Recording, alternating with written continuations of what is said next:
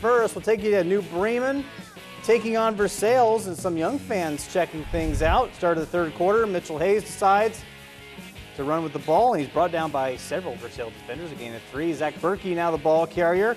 Cuts to his right across the field. That's going to be good for a first down. Very next play. Hayes to Berkey again. This time he's going to cut the other way. Gets to the Versailles defense. He's brought down at the 21. Now second down and 5. Fake pass.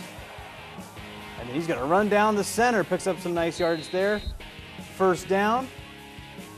Cardinals will pick up steam later in this one. New Bremen would come away with the 23-7 victory tonight. New Bremen 6-2 overall. Nice season for the Cardinals.